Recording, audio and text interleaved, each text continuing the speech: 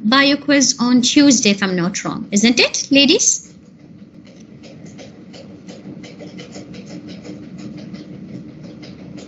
We have it scheduled on Tuesday, I believe. That will be the last bio quiz, inshallah.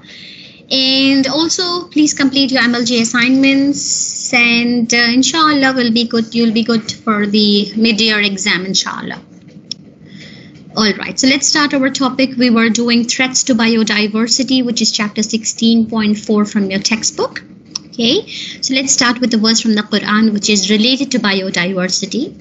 According to this verse from chapter 24, An-Nur, verse 45, Allah states that Allah has created every living creature from water. Okay, and of them are those that move on their bellies, and of them are those that walk on two legs, and of them are those that walk on four. So Allah creates what He wills. Indeed, Allah is over all things competent. Subhanallah, yes, He is. So we also prove this with science that yes, each and everything is made up of water, be it plants or animals or birds or human beings. All of our bodies are made up of 70% of water, right?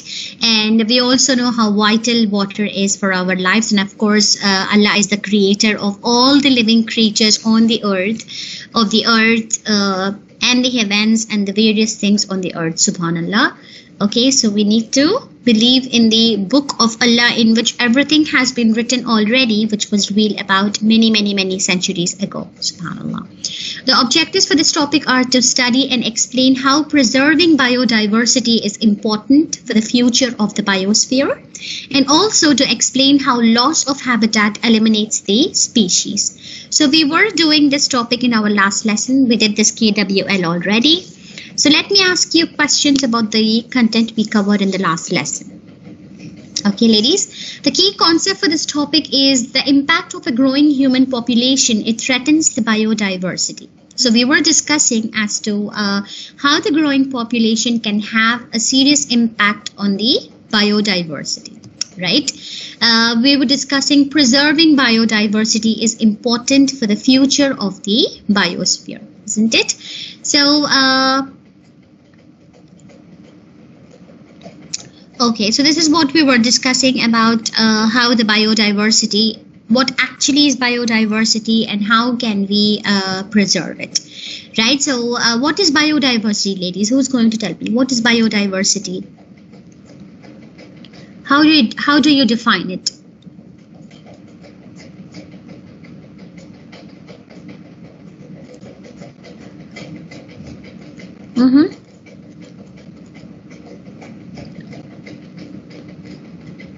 Ladies, who's going to tell me what is biodiversity?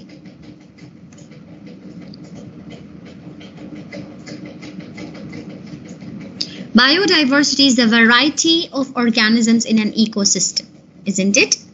We discussed as to the variety of various species which we have on the ecosystem. That is biodiversity. And biodiversity is very important for the life on the earth, and also important for various things like medicine, technology, and the various new technologies which we have today, the advanced technology. For all of it, biodiversity is very important. Okay, and preserving biodiversity is important to the future of the biosphere. Why? Because the loss of biodiversity can have long-term effects. Like there can be a loss of medical and technological advances. There can be an extinction of the species. As we discussed the other day, there are many species of birds and animals which have become extinct already, right? So we need to preserve at least the species which we have today so that they do not get extinct, and our future generations cannot benefit or cannot watch the spectacular species which are created by Allah, subhanallah. So today the species which we have, which are on the verge of extinction, are as we discussed the other day, the white tigers, the white rhinos, and the various other bird and animal species, right? So preserving biodiversity is important because it can help in it can prevent the loss of the ecosystem stability, and many human actions that threaten the biodiversity. The loss of habitat and pollution are harming the animal and plant populations around the world. isn't it? The rainforests, which are home for about 60% of the life on the earth, they have the most biodiversity and are the most threatened ecosystems in the world. So preserving rainforest is an important part of preserving the biodiversity of our planet. We also discussed that the loss of habitat are eliminating the species. So due to deforestation or due to cutting down of the forest, many species are being eliminated and are also getting extinct. Okay, so let's first watch a video on how the humans are impacting the biodiversities. Okay, so after that, then again we shall discuss the rest of the topic, inshallah. Do let me know if the audio is clear once I play it. Can you hear it clearly, ladies? Yes. Biodiversity is a variety of life, as we saw in this video. There are thought to be 8.7 million species on planet Earth, and as we saw in this video, biodiversity is of utmost importance to humans. The loss of one key species can have a detrimental impact on many levels, from other species of animals to plants to the physical environment, as shown by wolves. Human activities are reducing biodiversity. Our future depends upon maintaining a good level of biodiversity, and so we need to start taking measures to try and stop the reduction. In this video, we're going to look at how humans are negatively impacting biodiversity. Here are some of the main human-induced threats facing biodiversity. As the world population has grown from 1.5 billion in 1900 to nearly 7.5 billion people today, unsurprisingly, the land use has changed. Habitats have been destroyed in favor of agriculture, forestry, fishing, urbanization, and manufacturing. Unsurprisingly, habitat loss has greatly reduced the species richness. Habitat fragmentation has also meant that populations have been split into smaller subunits, which then, when faced by challenging circumstances, have not been able to adapt and survive. After habitat loss, overharvesting has had a huge effect on biodiversity. Humans historically exploit plant and animal species for short-term profit.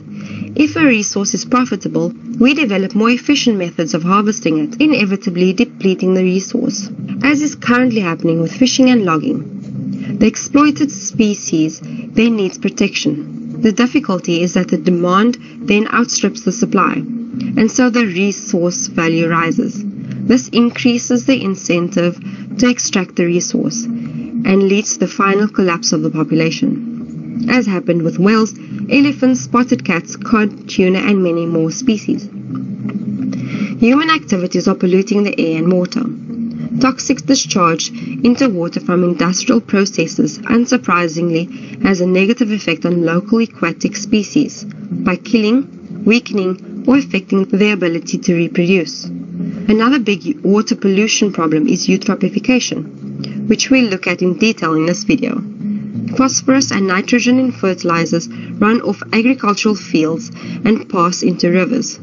These surplus nutrients cause algae to bloom, which then starves other aquatic species of oxygen and light, causing them to die. Acid rain is the consequence of humans polluting the air. This causes lakes and water bodies to become more acidic, killing fish, mollusks, amphibians, and many other species. A huge impact humans have had on planet Earth is the introduction of alien species to habitats. In fact, it is estimated that on any given day there are 3,000 species in transit aboard ocean-going vessels. Alien species can cause problems in a number of ways. Pause the video and have a look. Throughout the Earth's history, there have been periods of rapid climate change that have led to mass extinction events. We are currently in a period of fluctuating climate, but nearly all scientists agree that human activities like burning fossil fuels are speeding up global warming. We don't know how much climate change is going to affect biodiversity in the future, but it is predicted to be huge. Loss of sea ice and ocean acidification are already causing huge reductions in biodiversity. Climate change alters temperature and weather patterns, with changing patterns of rainfall and drought expected to have significant impacts on biodiversity. So there you have a selection of human-related impacts on biodiversity. There are many more. which with a quick search on the internet will bring up. If you want to understand why we should care about maintaining biodiversity, watch this video. Alright. Ladies, that was pretty much we were discussing about in our topic also the other day, isn't it? So in this video we saw as to how the various human activities are causing a threat to the biodiversity. It had a mention of the eutrophication. Okay. So the video showed in detail about the eutrophication process which we were discussing in our last lesson, right? And also about how the various things like deforestation and the various oil spills into the water and how the various things done by the humans are impacting the biodiversity of the ecosystem. Isn't it, ladies? What did you understand from the video?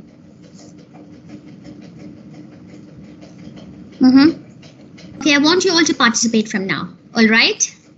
So this video which we just now saw is about how the humans are impacting the ecosystem, isn't it? So one of the threats to the biodiversity is the loss of the habitat and the species they are getting eliminated, isn't it? As the human population is growing, the humans are destroying more and more natural areas. The more the natural resources they are getting depleted. And you can also see how the increase in population is negatively impacting the ecosystem, isn't it? The human activities also, they are forming the barriers such as roads, highways, which prevent the organisms from moving between different parts of their habitats. This also we discussed in our last lesson as to whenever we are building the highways like this, or whenever we are building the bridges, or of course we are doing that in order to promote or help the mankind, no doubt we are doing it. With the increase of the human populations, a lot of places are getting destroyed due to urbanization and stuff like that. So it's causing the elimination of some of the species. Yes, of course. Many of the species are getting extinct, and which are the human practices which are causing this disruption of the ecosystem, Jana?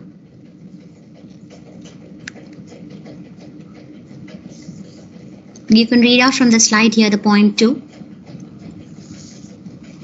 Roads and highways. Yes, very good. So what is the solution for this? Do we have to stop building the roads and highways at all, or what can we do?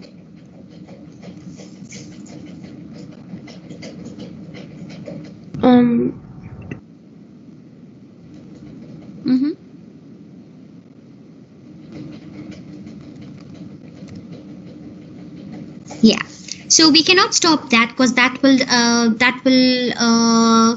stop our the human development, and we will not be able to move ahead, or we cannot create ease with the human development, isn't it? So we need roads and highways to move from one place to another.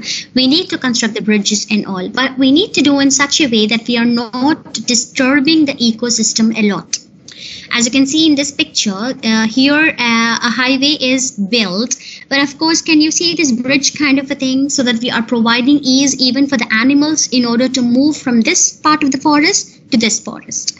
Okay, so like that we can build the tunnels, we can build bridges, or we can also make a way for the animals to move along with causing ease to us. Okay, so we need to try and make sure that we are not causing a lot of disruption to the ecosystem. At the same time, we are also getting along with what we need. But along with doing our own development, we also need to think about the various other living things in the ecosystem as to how this particular plan is impacting them as well. Okay, so we need to plan accordingly so that we and them, both of the other living things like animals and birds and the humans, all of us are getting benefited at the same time. Okay, so we need to plan in such a way that both of all the types of species are getting benefited. So we were discussing about this. Thank you so much, Jana. All right. So the human activities like barriers, they are causing barriers to the in between the forest if we are building something. So these barriers, they break habitat into pieces, causing habitat fragmentation. So the various constructions which we are doing, we are trying to break the habitat into many pieces. For example, it is a forest like this and we need to build a highway. We are trying to break the forest. Okay, so while doing that, we agree that we need to do it, but we need to do it in such a way that we are not causing a lot of disturbance to the species living in that place. Okay, so though we need to build bridges and tunnels to connect to the habitats that are separated by the roads, so that the organisms can move freely through their habitats, so that they are not getting disturbed. Okay, so the bottom line is the habitat fragmentation, it prevents an organism from accessing its entire home range. So it occurs when a barrier forms within the habitat, or it is often caused by human development.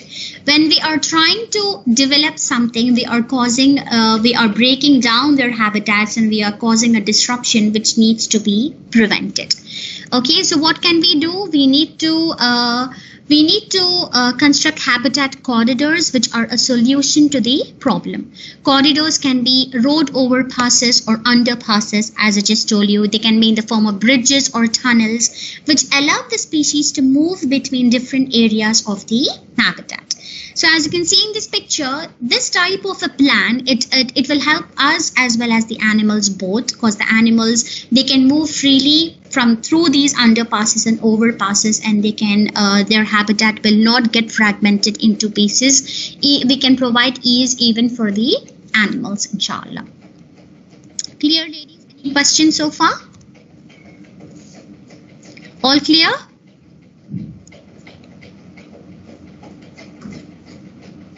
Yes, ma'am.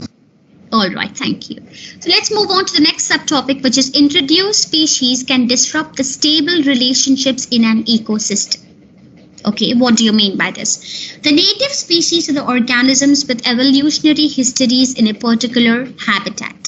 Right, so the species which are already living in that ecosystem, they are adapted to the various environmental changes in that particular ecosystem, isn't it?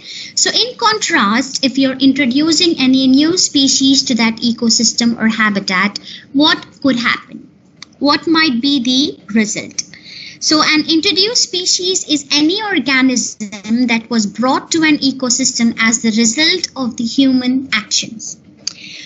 For example, as we are talking about the construction of a bridge itself, or if we are cutting down the forest and the deforestation is taking place. The humans for their selfish needs, what do? We cut down the forest so that we can use that particular area for the construction of industries or companies and all. Similarly, we cut down the trees in order to use the trees for timber, so that we need the wood from them, so we need various things. That is why we do the deforestation, isn't it? So when we are cutting down the trees, what will happen to those animals who were living in that forest? Because the forest was a home to many kinds, many species of animals, and all those animals will become homeless when we are cutting down those forests, isn't it? So what will happen to those animals? What might happen to them?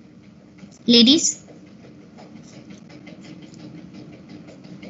They are forced to move to some other habitat, isn't it? If it is birds, of course, they can fly away to some other place very easily. But especially if you're talking about the animals which live on the trees, on the canopy of the trees, like monkeys and squirrels and various other types of organisms which live on the trees.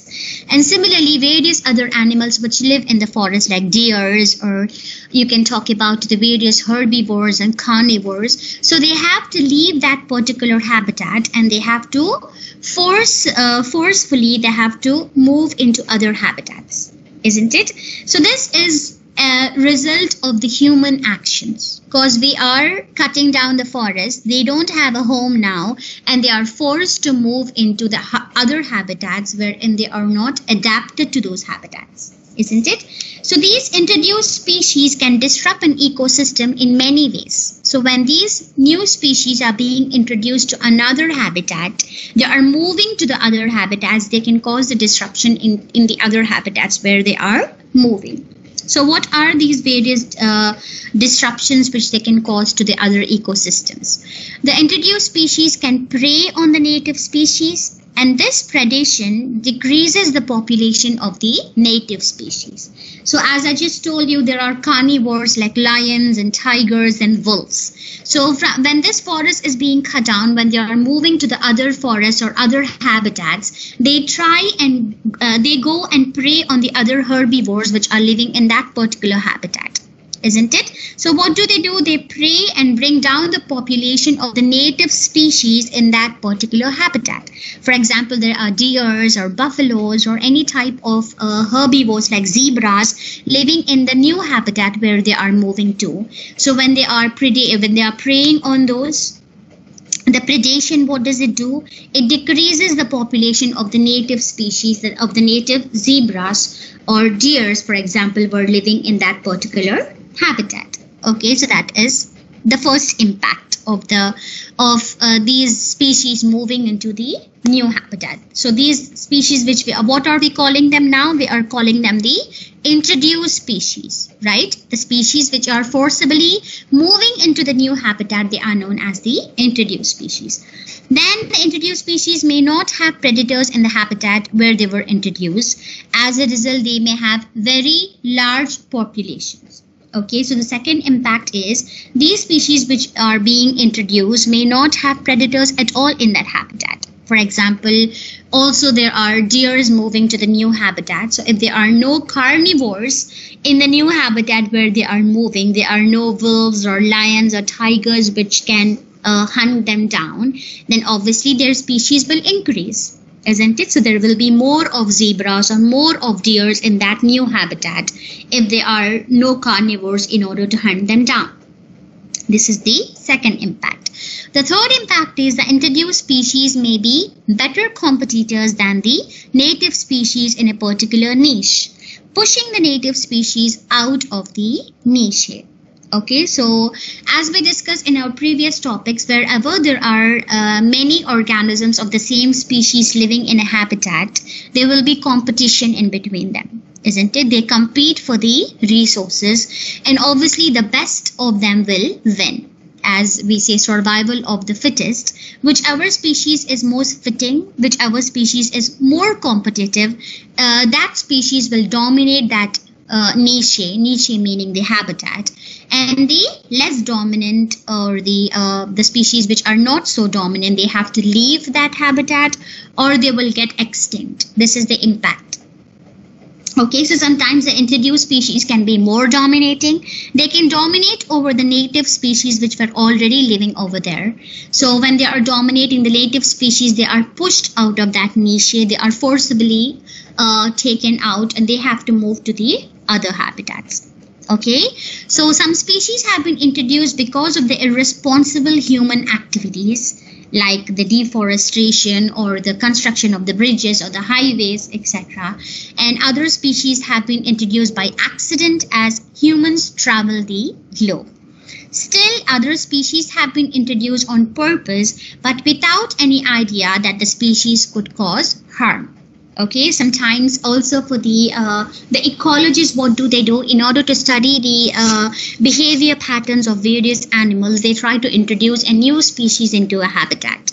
In order to record or study the changes, the impact of that new animal being introduced, the ecologists, they try to introduce and start studying the behavior patterns, all that.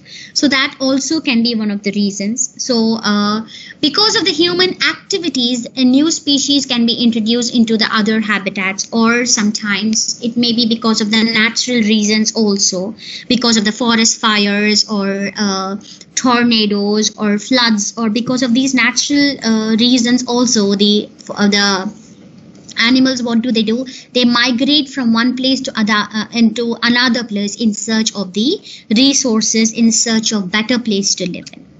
isn't it, ladies? So this is what we discussed just now under the introduced species. How can they disrupt the stable relationships in an ecosystem? Clear, ladies? Any questions about this? Is it clear? Can someone tell me what are the introduced species now?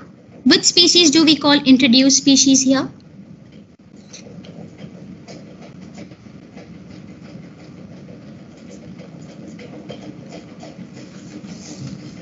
Yeah, who's going to tell me what are introduced species?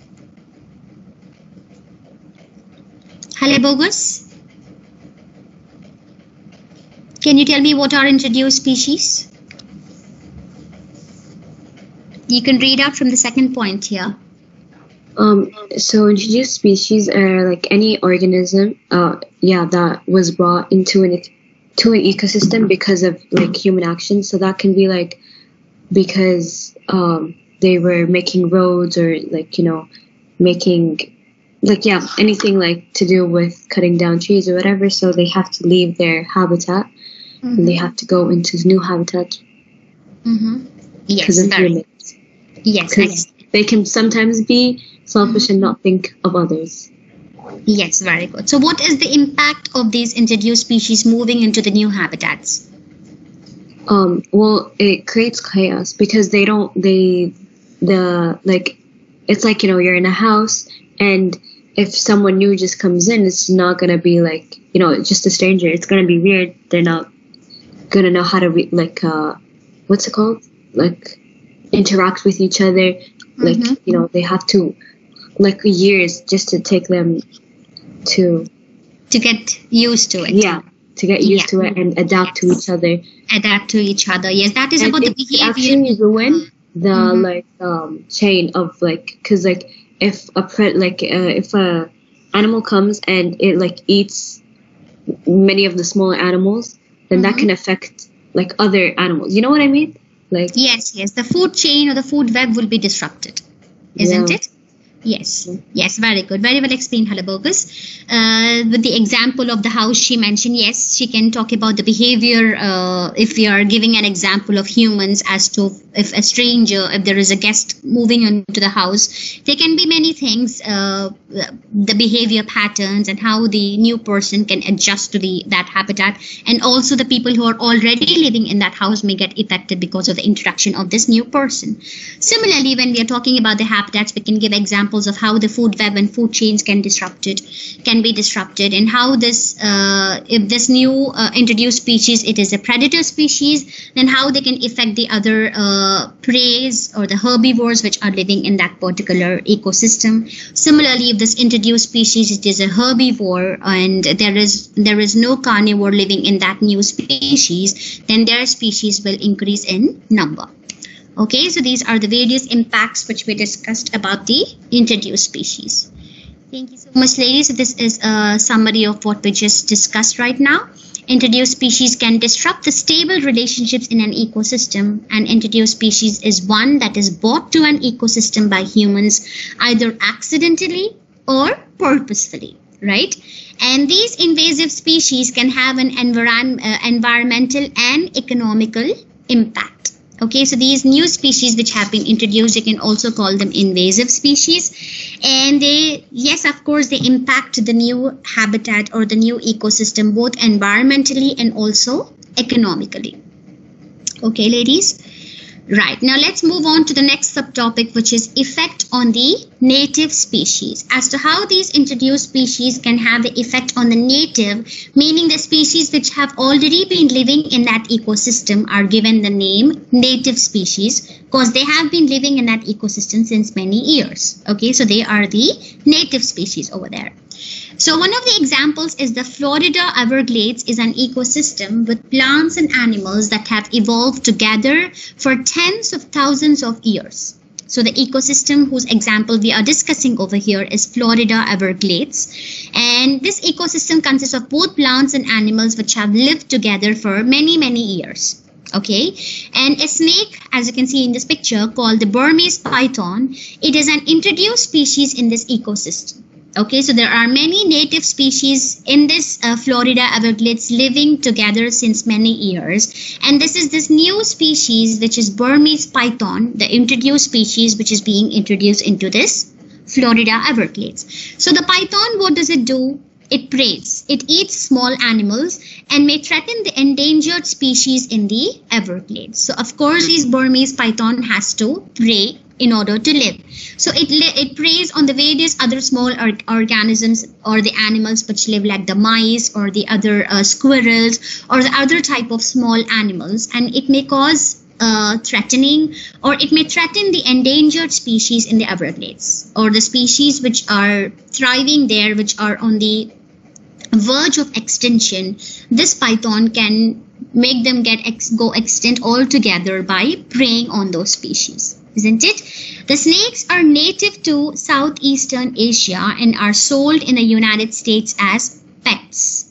So irresponsible owners have released some of these snakes into the Everglades. So how did these species, these Burmese python, get introduced into this Florida Everglades? Is that they used to put they used to keep these pythons as pets at homes. You must have known that a few people, they also keep pythons as pets. Okay, so these are the famous pets, these snakes in the Southeastern Asia, and they were also sold in United States as pets. So the people who used to keep these pythons as pets, what did they do? They irresponsibly, when they didn't want to keep them anymore, they released these snakes into the Florida Everglades. So this is how they were introduced into the Florida Everglades ecosystem. So these introduced species of the plants also disrupt the ecosystem. So not only the snakes, also other plants can disrupt the ecosystem. So this is one of the examples of how the python, which has been introduced into this Florida Everglades, has caused the disruption of the ecosystem over there, because there were many plants and animals already living together for thousands of years in that ecosystem, and that particular ecosystem was disrupted because of the interaction of this Burmese python. So this is an example of a snake disrupting the ecosystem. Similarly, we have an example of new plants which are introduced into the ecosystem, which can also cause a disruption. But do you think the plants can cause the disruption in the ecosystem, ladies? What do you think? Can plants also have disrupting effects? Because as far as we know, plants are always beneficial, isn't it? Wherever we are growing the trees or plants, they help the ecosystem by increasing the oxygen levels. They provide the habitat for various animals and microorganisms which live on them. So according to you, can plants cause a disruption as well? Ladies?